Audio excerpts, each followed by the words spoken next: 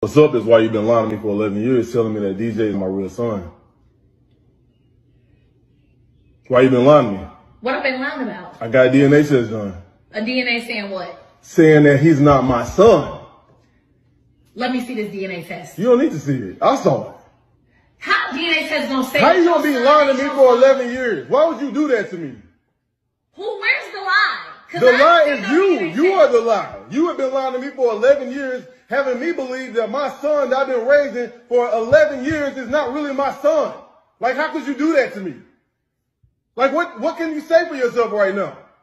What made you get a DNA test? Because I went through your phone.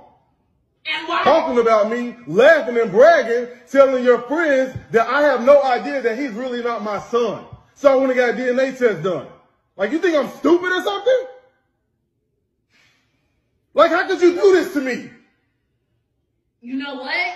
What? You care more about me going through your phone than you lying to me about my son not being mine? Are you kidding me right now?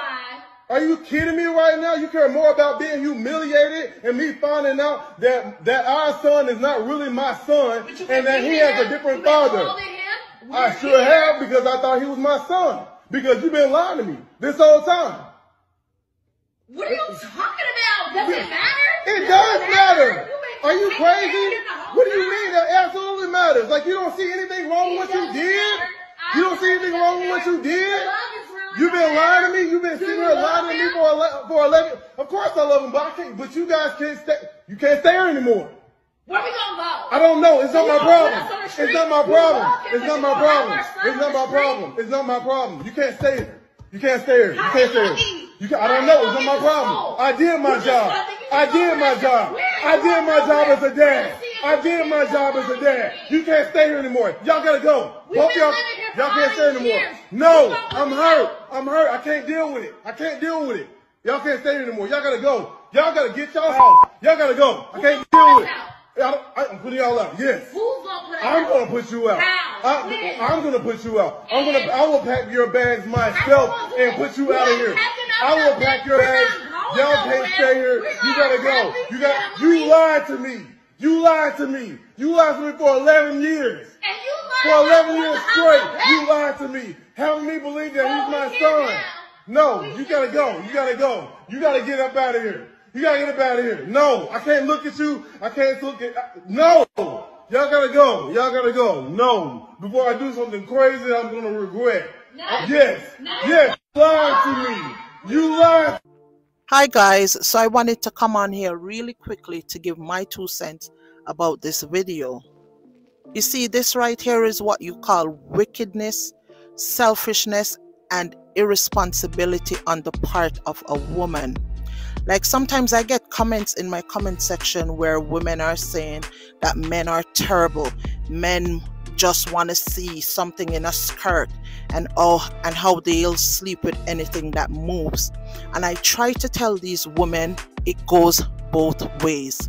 You have terrible men out there as well as you have terrible women out there. Because look at this. This is a woman that didn't even think about how her actions would destroy her home, how her actions would destroy her child's life. And they always blame men, that men are the ones that always want to sleep around. And men are the ones that are thinking with their small brains. But it seems as if this woman was only thinking with her coochie as well. She never thought about how her action would affect her child and how it would destroy her home. So that's why I'm not into this whole sisterhood type of agenda where women just completely bash men as if they are the only ones that do messed up stuff, as if they are the only ones that break up a home, and if they are the only ones that lie. This is a perfect example of a woman who didn't give 2 cents about how her actions would affect her home or her child. And then on top of that, she had the gall, she had the audacity, she had the effrontery to want to shame the man, to let the man feel guilty for her actions. And she's up here talking like she thinks she's right. Like, why did he go into her phone? Da da da da da. And I'm like, this is a woman that has no remorse. This is a woman that she doesn't even sound like she's reasonable. She doesn't even sound like she has sense. Like, you got caught doing something so egregious, and you're gonna want to turn around and blame the man for going into your phone.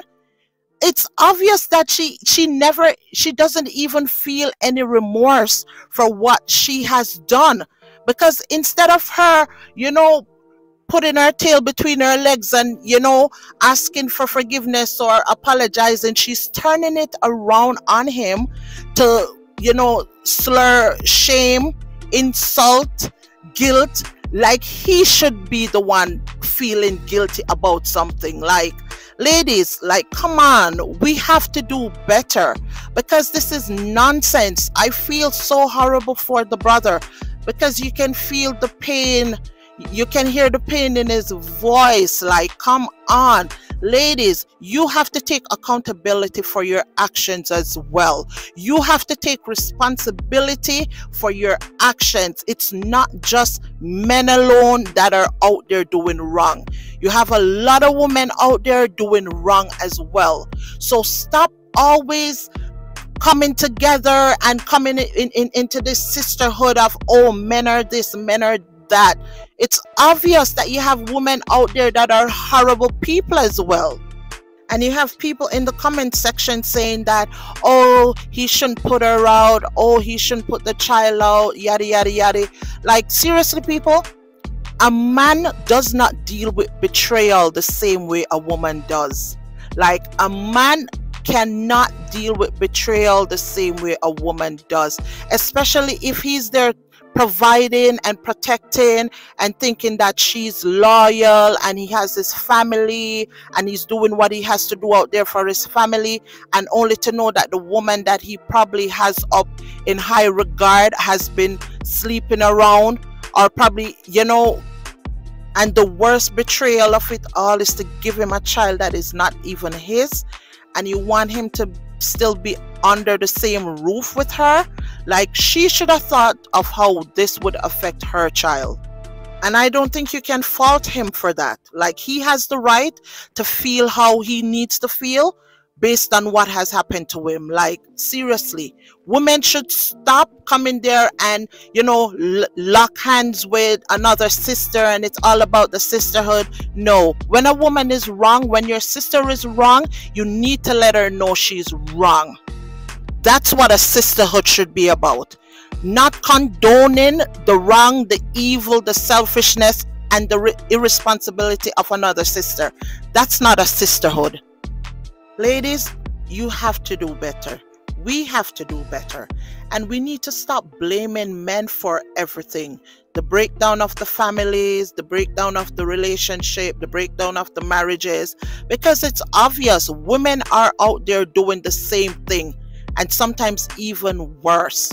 So stop having a one-sided discussion where we blame men for every single thing, because it's obvious from this little clip here, this little video, that women are out there doing the same thing and causing the same devastation and destruction to families, marriages, and relationships. Anyways, thank you guys for listening, and don't forget to like, share, comment, and subscribe to my channel for more content like this. Until next time, take care of yourselves and each other.